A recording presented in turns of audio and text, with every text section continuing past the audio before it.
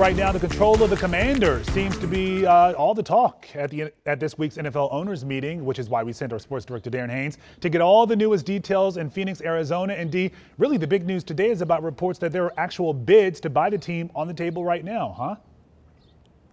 Yeah, Zoe, I was working my sources hard today, but we officially have a bidding war for the Washington Commanders. I can confirm that two separate groups have placed a bid to purchase the franchise. Now, according to ESPN, both of those groups have placed a $6 billion bid. That is basically Dan Snyder's asking price of $6 billion that he wanted to sell the team for. So that's the good news. Now, here's a little bit about each group. The first group is the Josh Harris and Mitchell Rales group. Now, it also includes Pro Basketball Hall of Famer Magic Johnson. Now, Harris is from Bethesda. He owns the NBA's Philadelphia 76ers and the NHL's New Jersey Devils. He's worth $5.8 billion.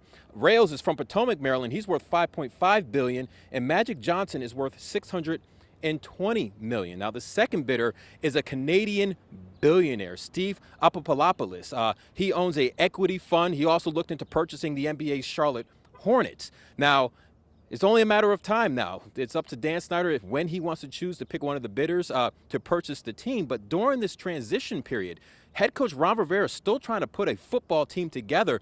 And if you try to add players, you have to pay those players. And not knowing who's fronting the bill makes it hard for Ron Rivera.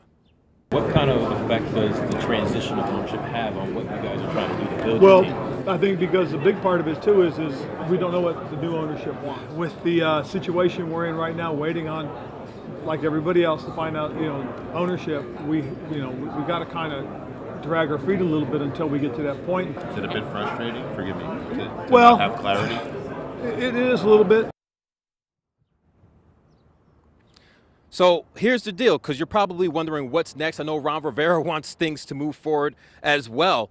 Once the NFL approves, with their finance committee approves one of the bidders after Dan Snyder picks who he wants to sell the team to, only just 24 of the 34 owners will vote to approve this sale. And if that happens and the sale goes for $6 billion, that will set a record for their largest amount of money paid to purchase a global franchise. And that could happen as early as May 22nd at the NFL league meetings in Minneapolis. So. Yeah, so this can all happen quickly, certainly before the new season. All right, Darren, they're live in Phoenix, Arizona for us. Thank you. And Darren is in Phoenix until the NFL owners meeting is over. Be sure to look out for his updates right here on air and online throughout the week.